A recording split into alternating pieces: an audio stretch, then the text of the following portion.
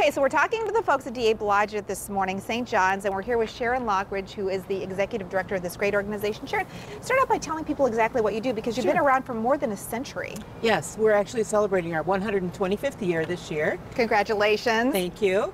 And for 125 years, we've been serving the abused and neglected children in our community. We run the county shelter when children are abused and neglected. So last year we served the highest number of children we've ever served who've been removed from their homes. Is that because of what's going on with the economy? People get really stressed out, and then that kind of just trickles down, and unfortunately kids sort of become the victims. Sure, that's part of it. You know, that's certainly one factor.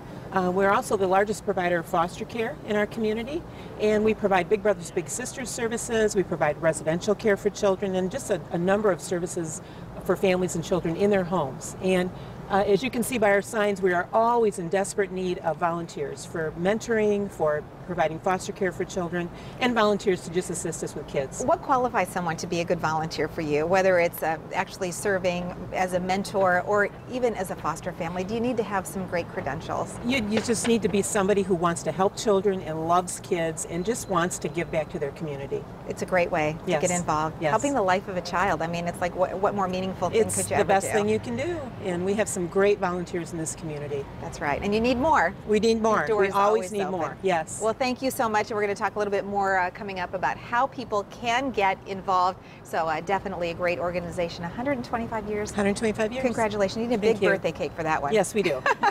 So all morning long down here we have had the great folks from DA Blodgett.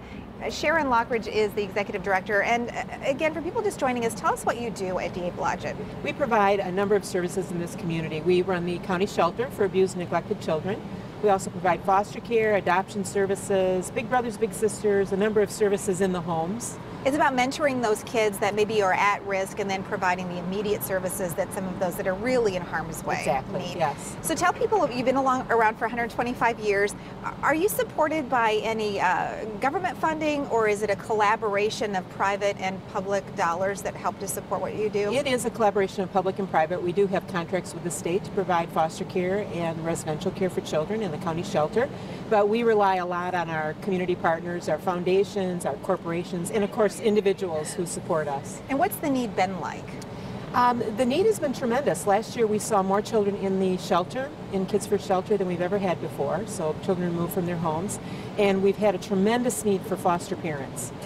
We always have a need for Big Brothers Big Sisters to support our kids. We always have about 300 children that are waiting for a mentor. Yeah, and I know those are really important things that people can do. So 125 years young in our community, making a huge difference. And again, if you're interested in helping kids, really what you need that qualifies you is a great big heart and a desire to help a child. Time. Absolutely.